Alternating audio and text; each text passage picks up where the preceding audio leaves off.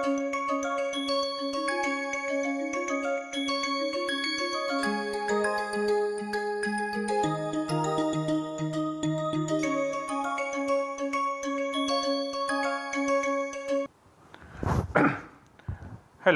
welcome to the lecture number 30 of the course Quantum Mechanics and Molecular Spectroscopy. In the previous lecture, we were looking at the rotational transitions and the associated selection rules. Okay. So, we had this energy E rotation or E rotor was given by H B E J into J plus 1, okay. And when we had this is without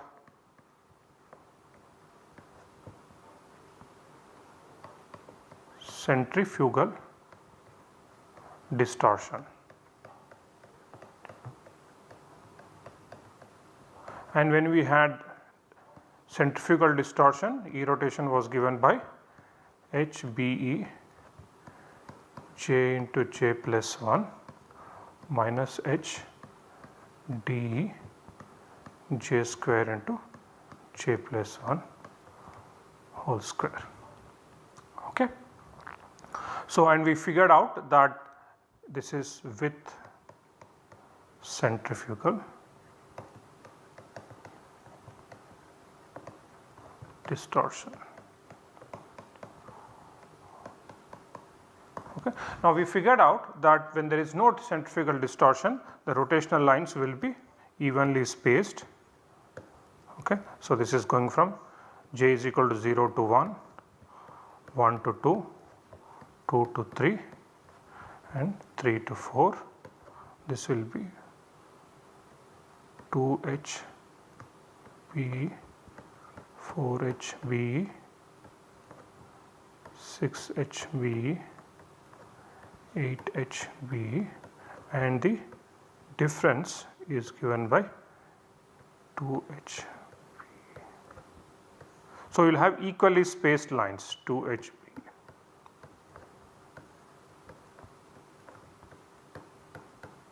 And we know that h B is equal to h bar square by 2 mu R E square.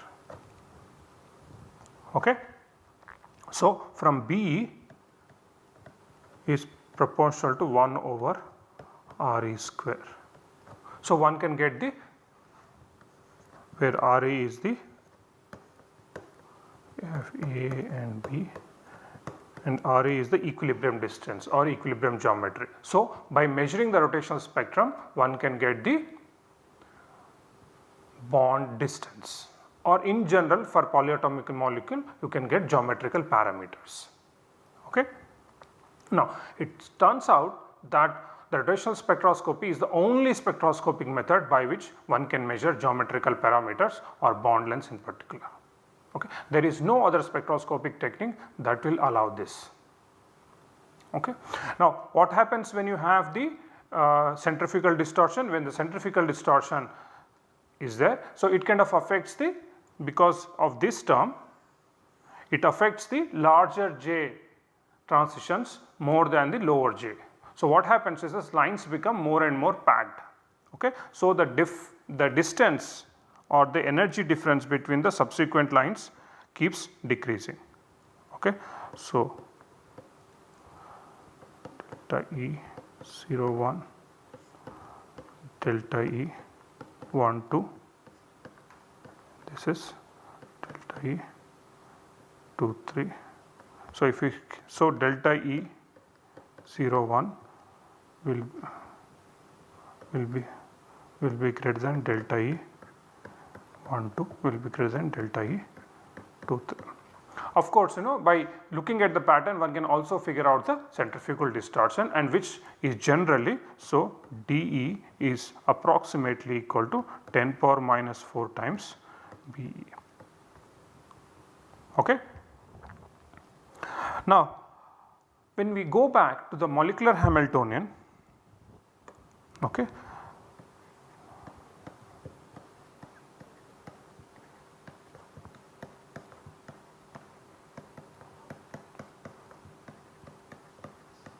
Okay, it had many terms, so H was equal to some over alpha H bar square by 2m alpha del square alpha negative of this minus sum over I H bar square by 2me del square I minus 1 by 4 pi epsilon naught sigma over alpha sigma over I z alpha e square by r alpha I plus 1 4 pi epsilon naught sigma over I sigma over j greater than I e square by r I j plus 1 by 4 pi epsilon naught sum over alpha sum over beta greater than alpha z alpha z beta e square by r alpha beta. Now this term corresponds to where alpha is the index of nuclei and I is index of electrons. Okay. Now first term we know that this is nothing but kinetic energy of nuclei. This one is kinetic energy of electrons. This is Pe of electron and nucleus. This is Pe of electron and electron, and this is nothing but Pe of nucleus and nucleus. Okay. Now it turns out that this whole Hamiltonian is written as H is equal to H nuclear plus H electron. Okay. So this will be nothing but Ke of nucleus. Okay. This will correspond to H nucleus, and all the rest of the terms, kinetic energy of the electron, kinetic energy of the kinetic energy of the electron, the potential energy between the electrons, between the nuclei and the electrons and the nuclei will constitute to be H electron. Okay. So this one will only be this term, and this will be rest of the how many 1, 2, 3, 4 terms. Okay. Now one can think of this within the Born-Oppenheimer approximation. So one can think of it. So your total Hamiltonian H is H nuclear plus H electronic. Okay. Now if you solve this, so one can think of this as H is equal to H nuclear plus, when you solve this will give us some energy, that is what I will call it as a U, or U electronic. So this is the energy of the electronic part of the total Hamiltonian.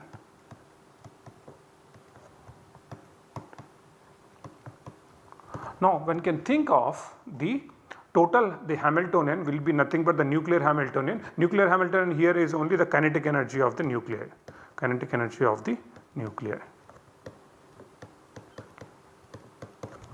Now one of the things that we have to see is that the U electronic has also nucleus in it in two ways. One is the Pe of electron and nucleus, and the second one is Pe of nucleus and nucleus. Thus, this U electron will constitute a potential in which the nuclei will move. Okay. So, this is nothing but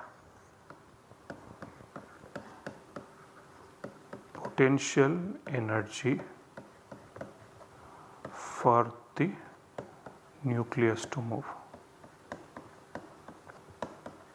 or nuclei to move.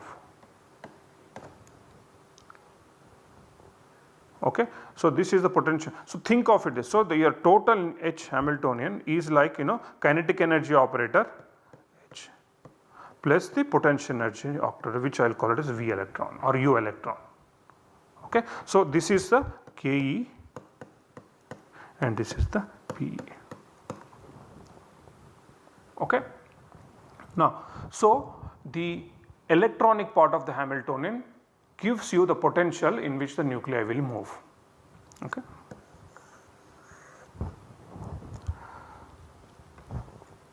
As I told you, the kinetic energy part or the H nuclei, okay, will be nothing but, for a diatomic molecule AB, will be nothing but minus h bar square by 2 Ma del square A minus h bar square by 2 Mb del square B. Okay. So, this we said that we could do in terms of center of mass separation. When you do center of mass transformation,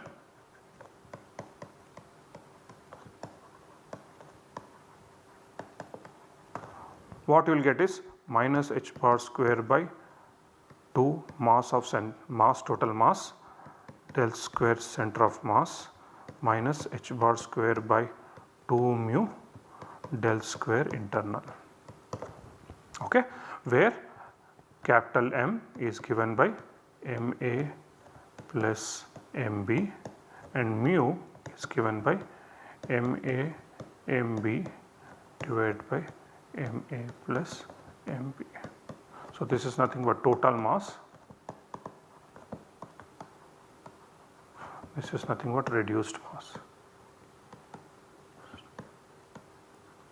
Now, this is motion of center of mass,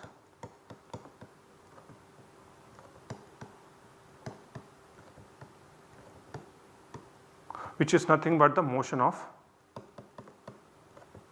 entire molecule.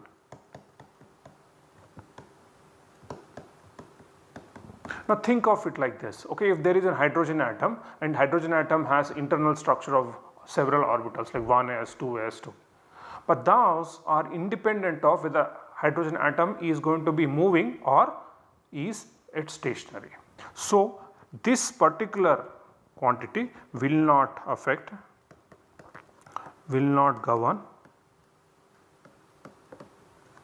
the internal structure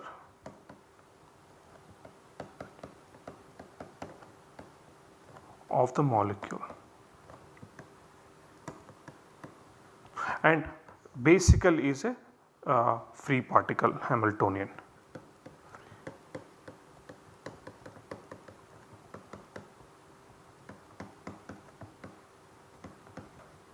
Okay. Now, what we are left with only this. So, what I have is H internal is equal to minus h bar square by 2 mu del square internal, and this is exactly what we had when we had the rotational motion. However, when we are considering the vibrational motion, this will also be added up with U electronic. Okay, because for nuclei to vibrate, a potential energy for them should be provided by the electrons. Okay. So, the electrons provide the potential energy, electrons in the sense very loosely the electronic energy, which will also consist of the electron nuclear repulsion, electron nuclear attraction and the nuclear nuclear repulsion. Okay.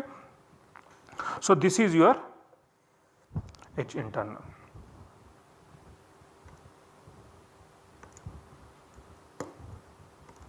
So, we have the Hamiltonian. So, for the vibrational problem, for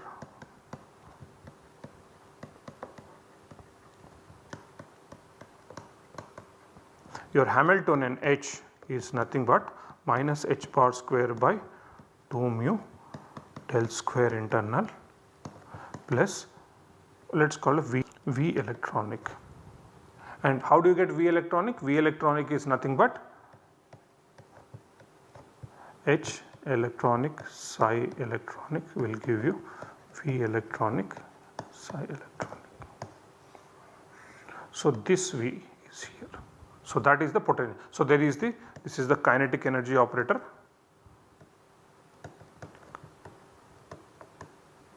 and this is the potential energy.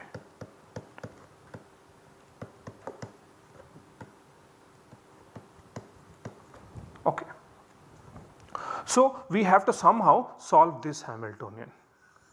So H is equal to minus h bar square by 2 mu del square internal plus V electronic. So this is the Hamiltonian. So the corresponding Schrodinger equation would be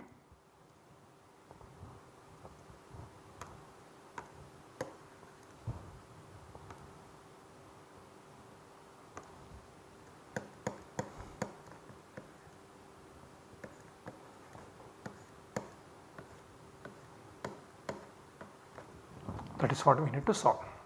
Okay. Now if I were to plot, okay,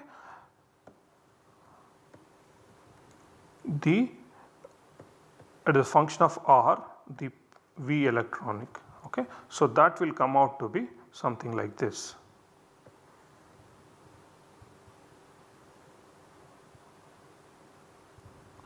Okay. So we all know, so this is nothing but your RE or equilibrium geometry, and in the rigid rotor case we looked at this RE as the fixed distance between A and B, but that is not the case because the molecule AB will move in this potential, okay, or vibrate in this potential. So what we have is the curve, something looks like this. Okay. So we have a potential energy curve that looks like this. Okay. So this is my potential energy, okay, and this is my distance, and this distance is RE. Okay. Now when you have that, one can approximate this, okay, as a harmonic potential. In that case the harmonic potential will look something like that.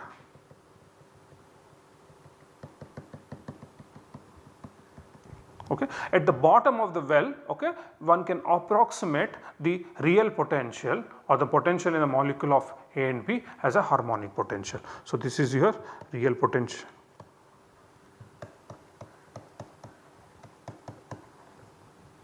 This is the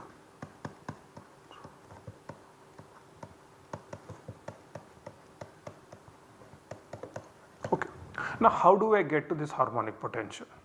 Imagine there is a potential energy V, okay, and at the bottom of the well, okay, around RE I want to expand it as a Taylor series. So my V, okay, is now given as some value V naught, okay, plus d by dr of V evaluated RE R plus 1/2 of d square V by dr square evaluated RE R square plus 1/3 factorial d square V by negative sign here 3 factorial cube by dr cube at RE R cube plus etc. So one can write an expansion. Okay. Now what is a V0? V0 is this bottom of the potential. So if you have potential, this is V0. Okay. Now there is two things that we can think. We can energy is always measured relatively. So I can always measure energy can be measured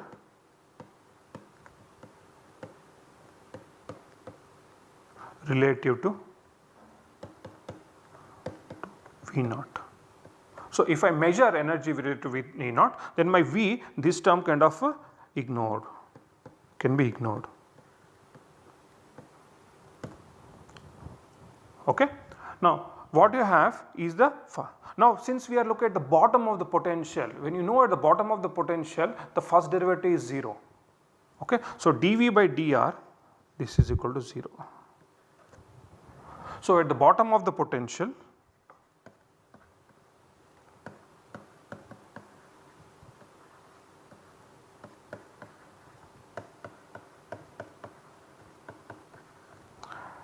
dV by dr is equal to 0. So I can somehow ignore the two terms. So what I am left with is my potential V is equal to, first term is V0. I told you that we can measure energies with respect to V0, so we will ignore it. Second term is dV by dr, and since we are at the bottom of the potential, we will ignore that term because the first derivative will go to 0 at the bottom of the potential. So what I have is half T square V by dr square at Re into r square minus 1 over 3 factorial d square V by d cube V by dr cube at Re into r cube, and if I want to include the next term, it will be 1 over 4 factorial d to the power of 4 V by dr to the power of 4 evaluate Re r to the power of 4 plus etc. Okay. Now if I ignore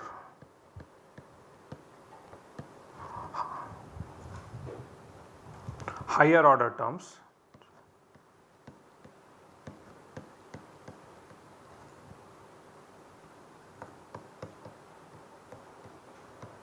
okay, beyond 2,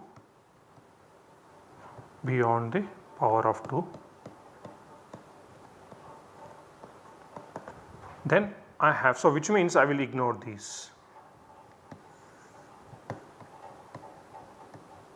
Then what I have, V is equal to half d square V by dr square Re r square.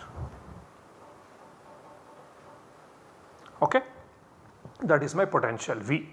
Okay, now I can call my this as, if I equate something called K is equal to d square V by dr square evaluated Re. Okay, so that is the second derivative of the potential with respect to R. Okay, and this is the force constant.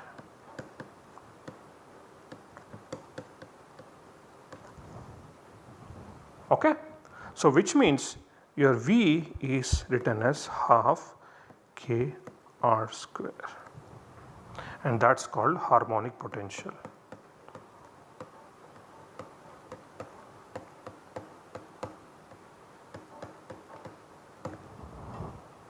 Okay. So therefore your Hamiltonian H will now become minus h bar square by 2 mu del square internal plus V harmonic. Okay. So this is the Hamiltonian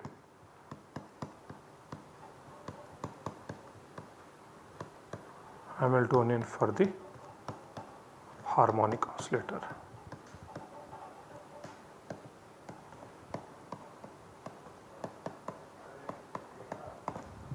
Okay. So H will be minus h bar square by 2 mu del square internal plus half K R square. Okay. Now if I want to, if I have a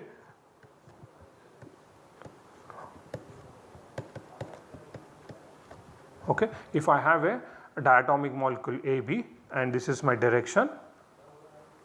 Okay. Now if this is my direction, then what am I doing it? This is my R, R-E, and this is the direction R.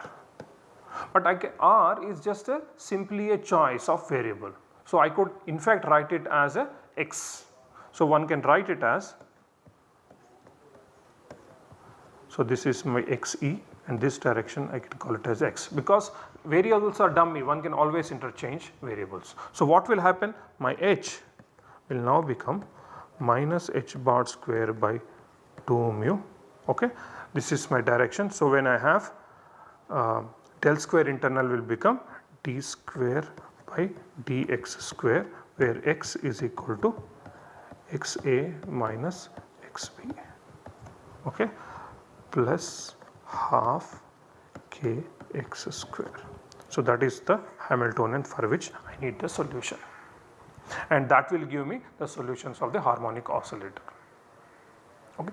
But one must always remember that harmonic oscillator is an approximation. Okay. The actual molecule is not an harmonic oscillator, because for harmonic oscillator potential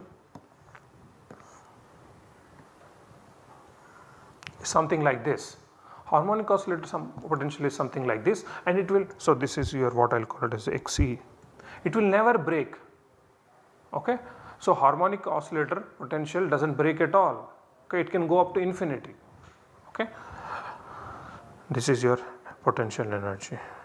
However, real molecules break.